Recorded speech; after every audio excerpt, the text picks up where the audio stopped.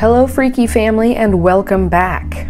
We will be discussing Trevor and India, Gabby and Catherine, and then we'll chase it down with a quick shot of Gene Simmons. If you're new here or not new here, I am offensive.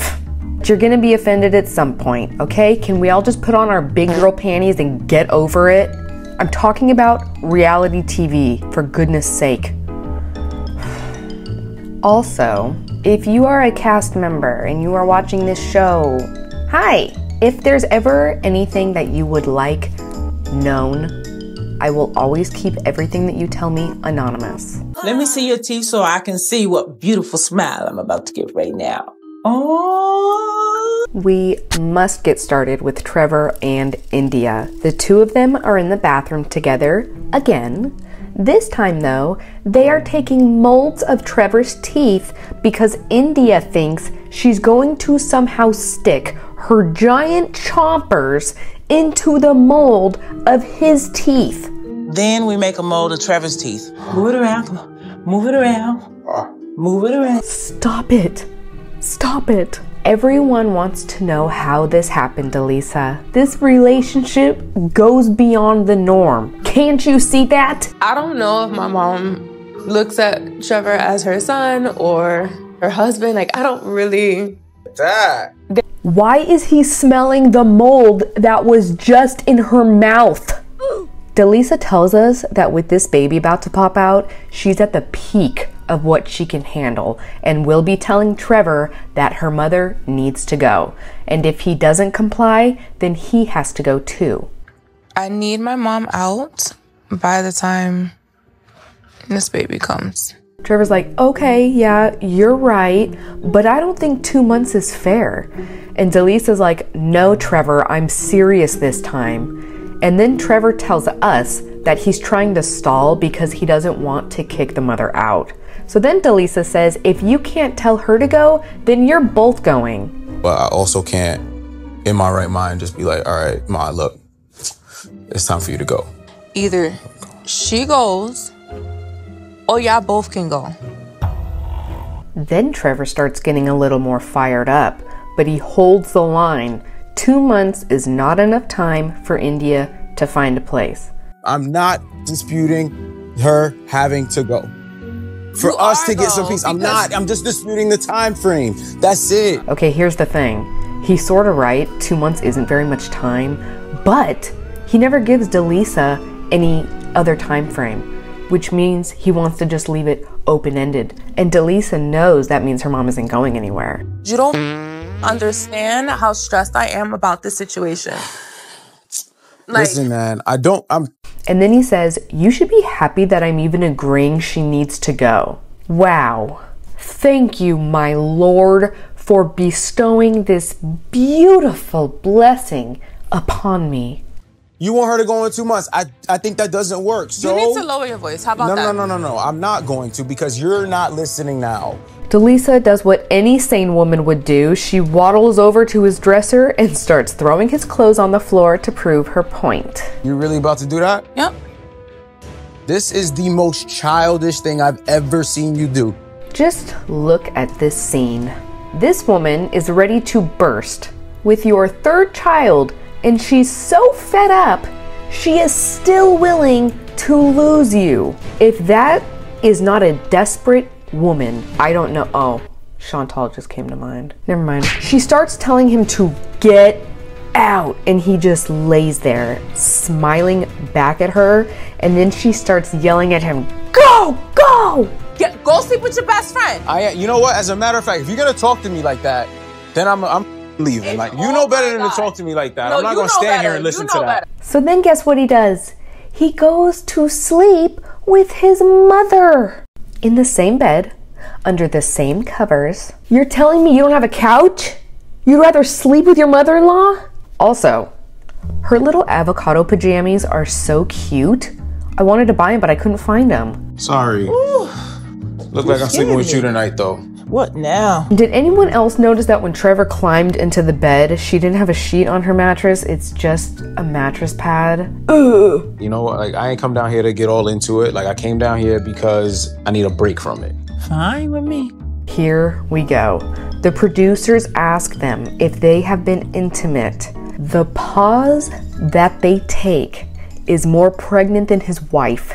Have you two ever had an intimate relationship? No. No. What do you think? I mean, that pause and that face was kind of everything I needed to see. After they tell us they aren't intimate, he gives her a totally non-intimate kiss goodnight. Get some sleep, sleepyhead. All right, I love you. I love you. All right. Thank you. Thank you. Yep. The next day, this issue does not get resolved. You know why? Daleesa goes into labor. I'm not ready for this pain. I know, but you a champ, baby. I can't imagine giving birth to your third baby.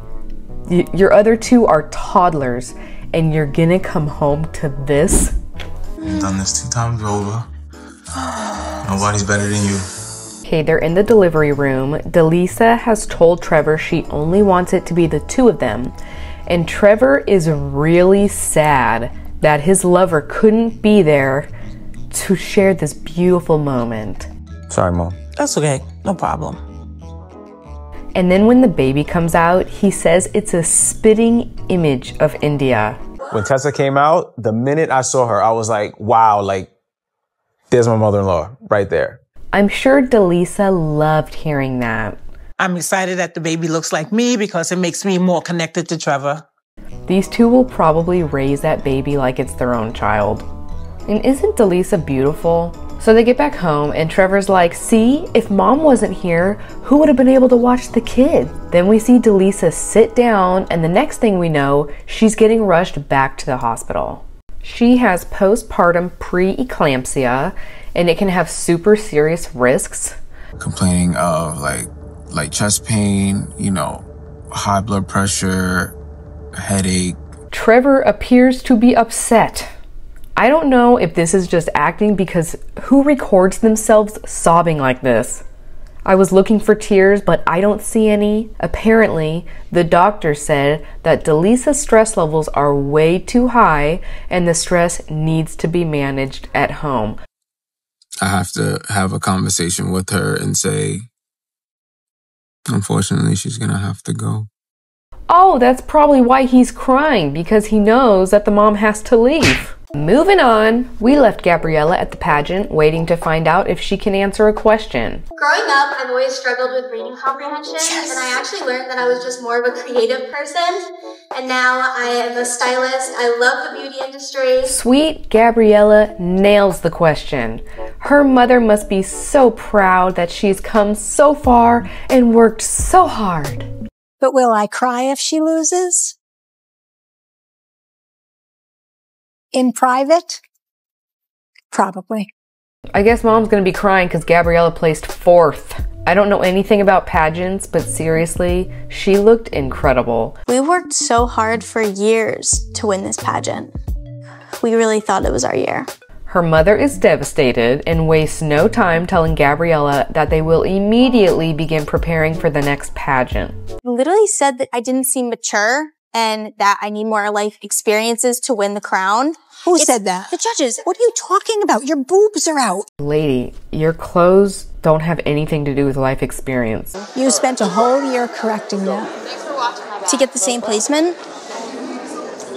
What is that? Honey. Gabby is extremely frustrated and getting irritated with her mom. She's like, Mom, last year I placed 4th because I screwed up and I was okay with that. But this year I did everything to the absolute best of my ability and I still placed 4th. It's natural for you to be upset. But we'll just start training for the next pageant. And Gabby's like, how about a different pageant or something else completely? We actually don't want this crown. I don't know, Gabrielle. I'll go for a different one. What about our legacy? Your legacy?